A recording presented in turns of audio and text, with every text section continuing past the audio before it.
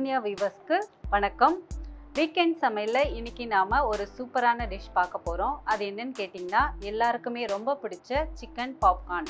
அது எப்படி செய்யலாம், அதுக்கு தேவையான பொருட்கள் என்னன்றதை பற்றி இப்போ பார்க்கலாம். சிக்கன் பாப்கார்ன் செய்ய தேவையான பொருட்கள்: பொரிக்க தேவையான அளவு எண்ணெய், 1/4 கிலோ சிக்கன், எலும்பு இல்லாததாக எடுத்துக்கணும், தேவையான அளவு மிளகாய்த்தூள், மஞ்சள் தூள், இஞ்சி பூண்டு பேஸ்ட்டு, தயிர் கொஞ்சம், மிளகுத்தூள், சோயா சாஸ் 1 ஸ்பூன், கார்ன்ஃப்ளெக்ஸ் கொஞ்சம் ஒரு கைப்பிடி அளவு நல்லா இந்த மாதிரி நொறுக்கி எடுத்துக்கலாம், தேவையான அளவுக்கு உப்பு, மைதா, 2 முட்டை, கார்ன்ஃப்ளவர் பவுடர், மிளகாய்த்தூள் 1/4 டீஸ்பூன், பெப்பர் பவுடர் கொஞ்சம், இஞ்சி பூண்டு பேஸ்ட்டு கொஞ்சமாக, மஞ்சள் தூள், தயிர் சேர்த்துக்கிறேன், உப்பு.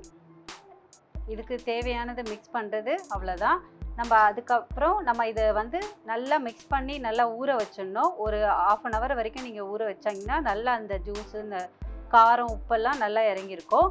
அதுக்கப்புறமா நம்ம இதில் பெரட்டி தான் நம்ம பொரிக்க போகிறோம். இப்போ அந்த மாவும் நம்ம காமிச்சிடலாம். ஃபஸ்ட்டு மைதா ஒரு 1/2 கப் அளவுக்கு எடுத்துக்கிறேன்.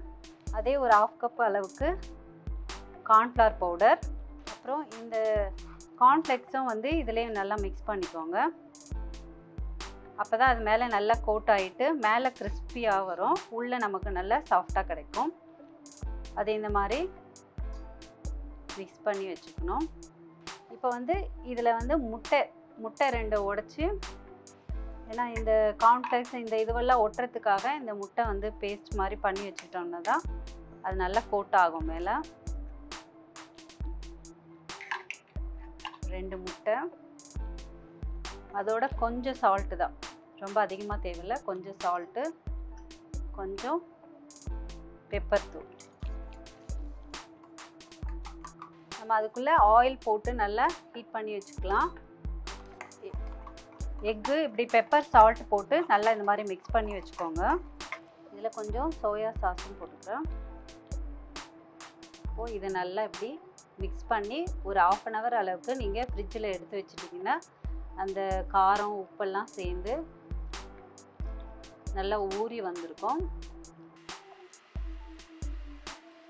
நம்ம தயிர் போடுறதுனால ரொம்ப சாஃப்டாகிடும் சிக்கன். மேலே உங்களுக்கு கிறிஸ்பி ஆகிறதுக்கு தான் இந்த கார்ன்ஃப்ளவர் இந்த மிக்ஸை ரெடி பண்ணி வச்சுருக்கோம். இப்போது இந்த மாதிரி நல்லா மிக்ஸ் பண்ணிவிட்டு நீங்கள் ஃப்ரிட்ஜில் எடுத்து வச்சுருங்க. அப்புறம் எண்ணெய் நல்லா காய விட்டுட்டு அதுக்கப்புறம் நம்ம என்ன பண்ணோம், இந்த எக்கில் இந்த மாதிரி போடணும். போட்டுட்டு இந்த இதில் பரட்டி எடுத்துடணும். அப்போ தான் இது மேலே கோட்டிங் நல்லாயிருக்கும்.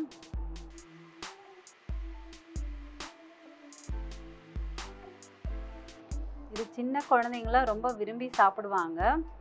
எப்போவுமே இந்த மாதிரி ஒரு இது KFC சிக்கன் அதிலெல்லாம் உங்களுக்கு இந்த இது கிடைக்கும். இதை நம்ம வீட்லேயே ரொம்ப ஈஸியாக ப்ரிப்பேர் பண்ணிடலாம்.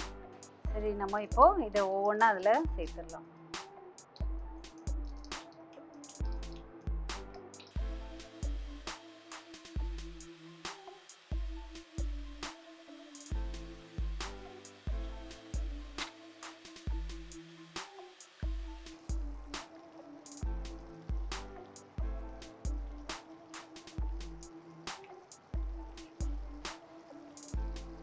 அப்படியே இன்னொரு சைடும் நம்ம திருப்பி விடலாம்.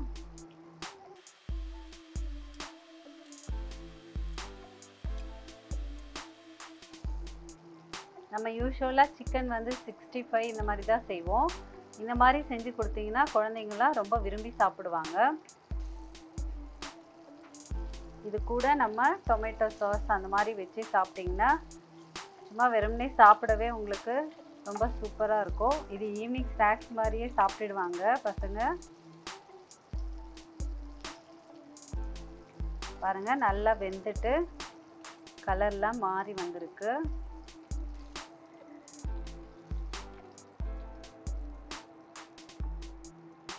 பாருங்கள்,